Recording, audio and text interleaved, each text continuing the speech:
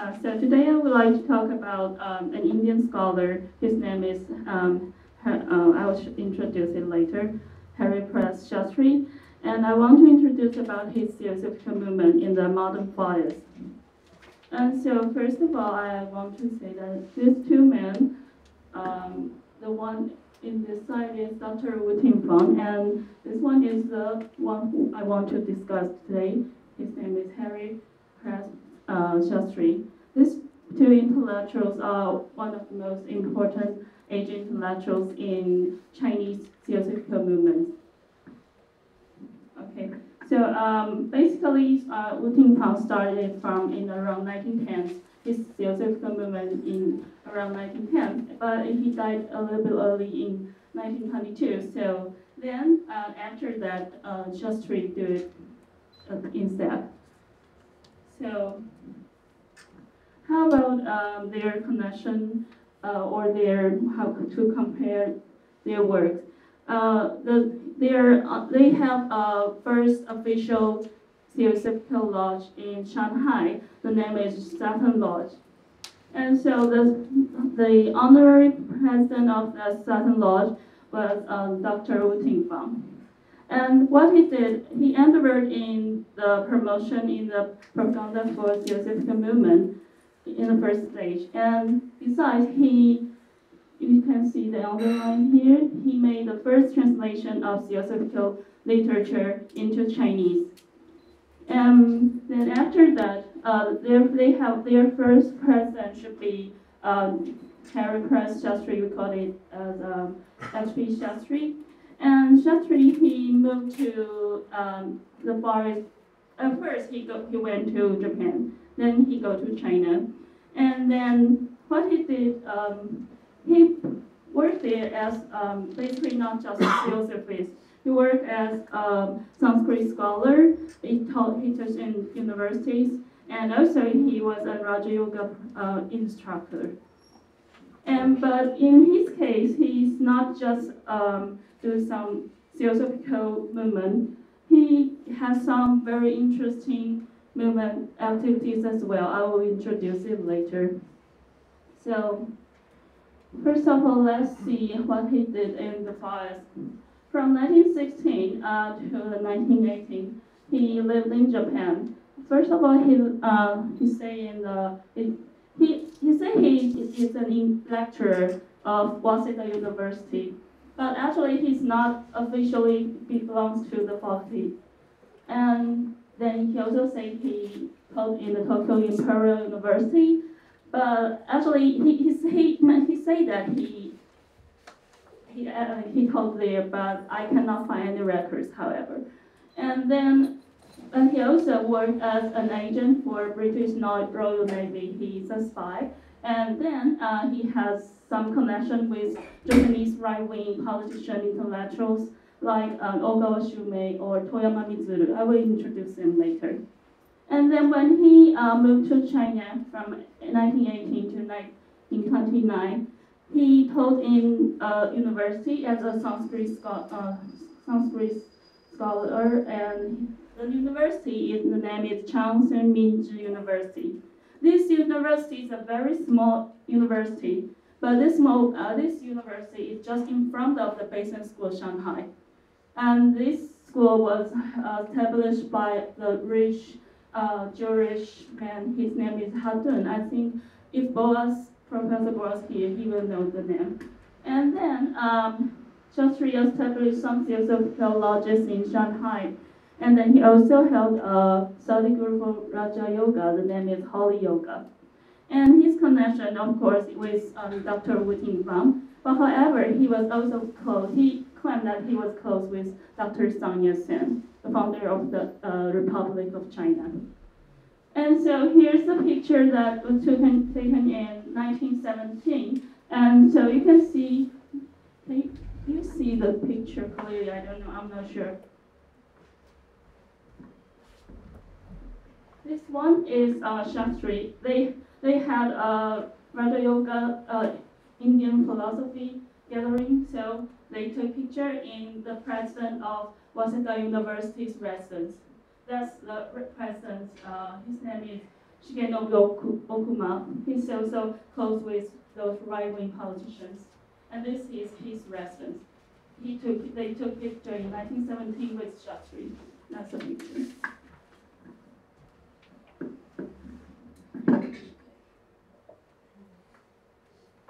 So what kind of lectures he gave at the Waseda University? Actually, he was not, just like what I'm saying, he's not officially belongs to the faculty, but he's a lecturer of the Waseda Gita Society. And so the society was established in December of the 1916. And then he was introduced as a missionary of Bharata Dharma Mahabharata. And then this is a society for studying theology in the Bhagavad Gita.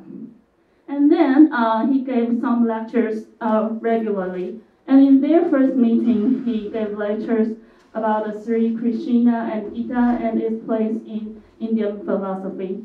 So basically, he worked as a scholar about yoga and Indian philosophy when he was in Waseda University.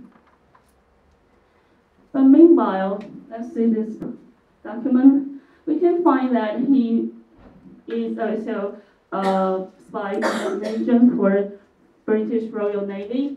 And this is a document, the only document mentioned about the name of the Agent P. They call him as Agent P. And this is the only document mentioned about his name, H.P. Shastri, and in the National Archive of United Kingdom.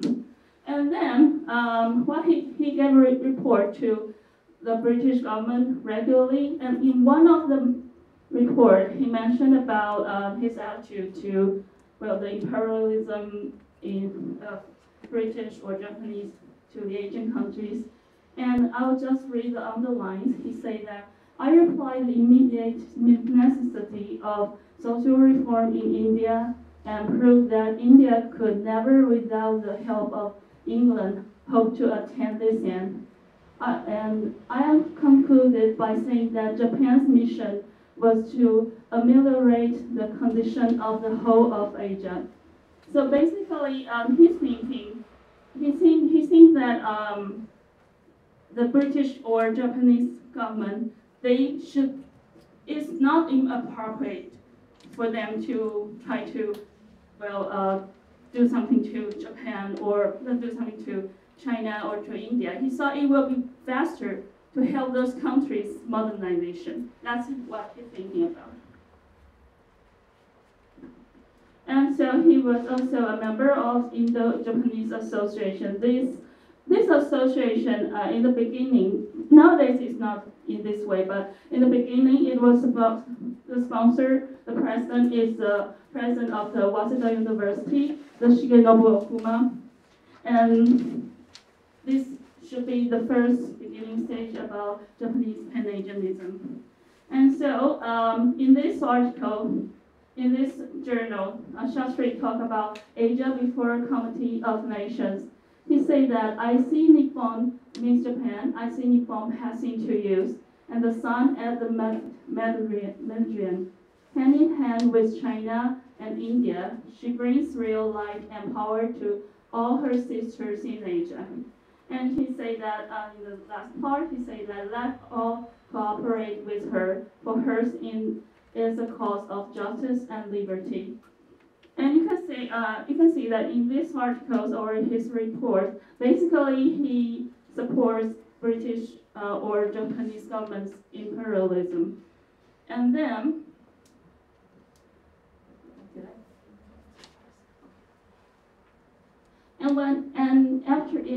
from the 1918, he moved to Shanghai. But what interesting is the reason why he talked about he want to move to Shanghai. He said that in this article, which was published by the society he established in London, he said that it was in the bookshop of Maruzen, Tokyo, and that I made the acquaintances of the great Chinese, Dr. Sun Yat-sen. He invited me to his residence and took a friendly interest in me as a scholar. I fell in love with him on account of his charm of personality. He treated me with a great regard. I told him of my difficulties with the Indian patriots and the jingoistic Japanese, and he understood and asked me to come to China and offered to help me. So I landed in China on the 20th of April 1918. And so he said that why he moved to China, that's because the invitation of Dr. Song Yat-sen, and he called Dr. Song Yat-sen as his only friend in China. And that's so why he moved to China. And meanwhile, but we see this article he wrote after Dr. Song Yat-sen's death. He mentioned about their first meeting after he arrived in Shanghai. In the first beginning, Dr. Song Yat-sen asked him about the health of Mr. Mitsuru Toyama. So you can see their connection. They are not just friends, the ordinary friendship. Mr. Mitsuru Toyama, he is the one of Japanese Pan-Asianism group, Black Dragon Society. And so that's why, because it's quite impossible for ordinary people to meet Dr. Song Yat-sen in a bookshop. And the bookshop Maruzen is a special place. It's not just a bookshop. It actually has some secret meetings, or if you want to introduce some politicians, you can go to that place. So it must have some special connection or network between them. And we can also see this because they have a connection with the Black Dragon Society, the Japanese right-wing parties. And so here also in 1918, after Shastri arrived in Shanghai, he soon became one of the editors of the Miller's Review, one of the most important English newspaper in Shanghai from 1970 to the early of 1920s. And then he contributed some articles there, and this is the article titled "The Future of Democracy in Japan." And he said that why should Japan alone be blamed for being imperialistic? And I'm always alive to the virtue of the Japanese, many of which are quite rare in other countries. And this article, why I introduce this article? Because you can see this is the official organ for the Black Dragon Society. The name is Ajia Jilong. It has an English name as the Asian Review. This journal introduced Shastri's this article sooner after it was published in December 1918. They soon introduced this article I think it's January 1919. And so how they introduced the article and how they introduced Shastri. They call him, Shastri is an Indian and who came to Japan, Tokyo from 1916, and he left to Shanghai last year. And then they say that although Shastri is a foreigner, he had a good realization to Japanese government. And so that's why we want to introduce his article here. That's the introduction about his articles here. They introduce his articles and they translate it. And so, you can see, so where's the connection between the Theosophical movement? Here we're going to start some part. You can see that the Black Dragon Society, they have a Japanese official organ and also an English one. The English one is here, also called the Asian Review. And the Asian Review's literary correspondent is Theosophist James Cousins. And so it was published by the Black Dragon Society. You can see underlined the blue red one. And so, of course, Shastri also contributed his articles here. He talked about that we believe in universal brotherhood, the self in all per se, and no limitations can condition the sublime self.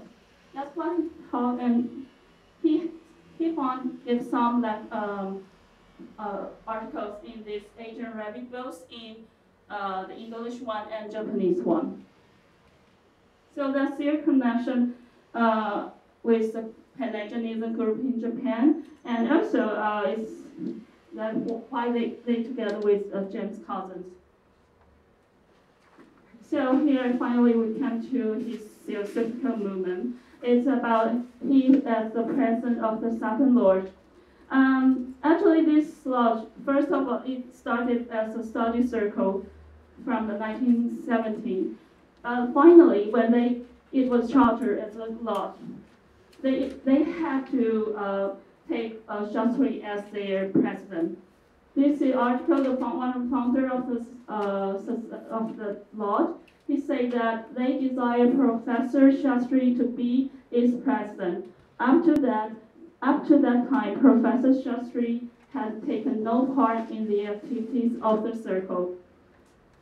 And so that's basically in the records of the study circle of Theosophical Society in Shanghai before the lodge was chartered.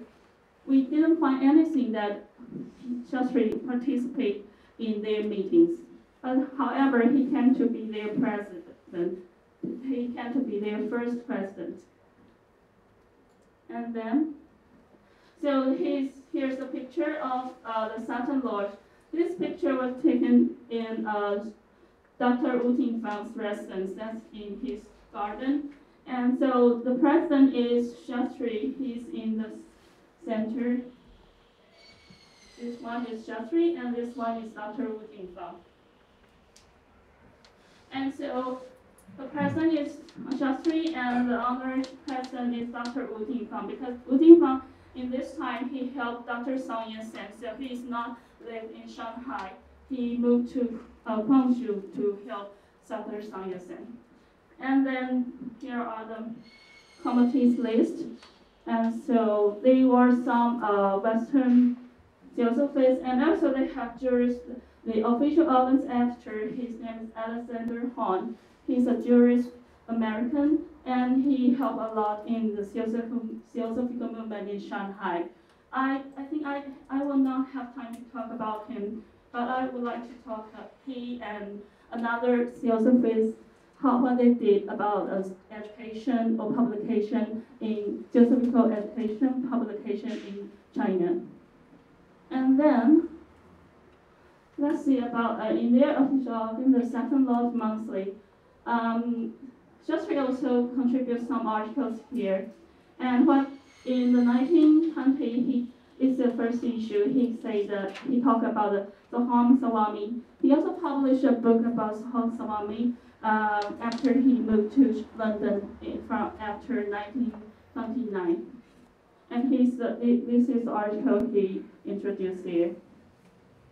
And then, what about his activities when he moved to China in around 1923 to 1925? We can see in a report on 26 June 1923, they say that regarding Theosophical work, the work all along had been rather an uphill effort on account of much reactionary spirit from one source. The other day, we held our nominations. June 1st, the president, Professor Shastri, announced his resignation from the presidency, which was accepted without regret. So he announced he wanted to resign, and he also wanted to resign as a member in 1923. And however, you can see soon after that, in 1925, he's back. They want to establish a new lodge for only Chinese natives. The lodge name is China Lodge. And then I'll read along the line. It says that this lodge owes its existence to the devoted zeal of Dr. Wang Anyi and Professor H.P. Shastri, who have ungrudgingly given of their time and service to the promotion of its welfare. And another on the line says that we are glad to welcome back Professor Shastri, and thus to close. And so we can see that in the 1925, he's back. And so This is the China Lodge, the list of the members and the faculties. And so we can see that in 1924, they have a down lodge for Chinese natives. This lodge was established by the president of Chinese Theosophical lodges. Her name is Dorothy Arnold. I think I can show you. This will be more clear. From 1916, Dr. Wu Tingfang and Mathurst, he's a British man, and then he moved to Australia from 1920.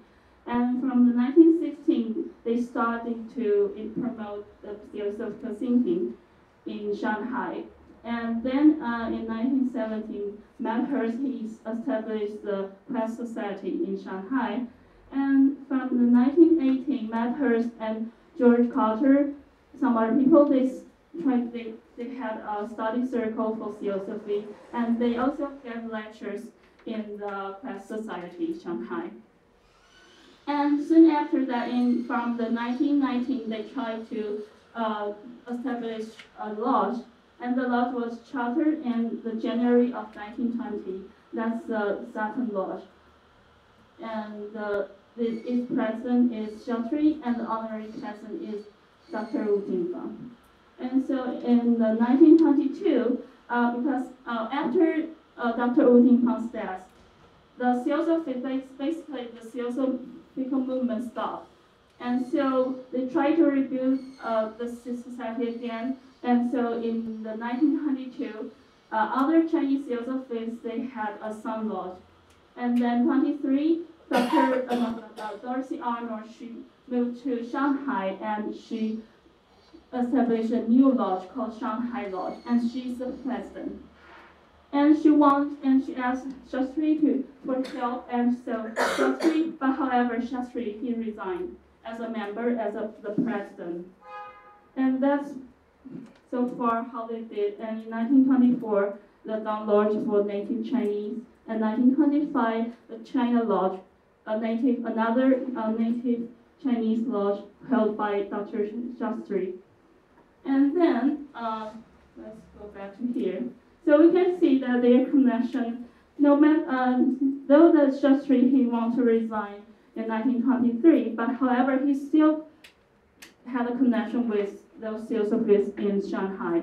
We can see their connection, and soon after his resignation, he come back as a president of the China Lodge. And actually, we have some black records since that when he was in India, he belongs to the UP Federation. But however, the only official records we can find of his as a member, the record, is only this one as a member of the China Lodge in 1925. And so here's the flow, the basic flow of Chinese Theosophical movement in Shanghai.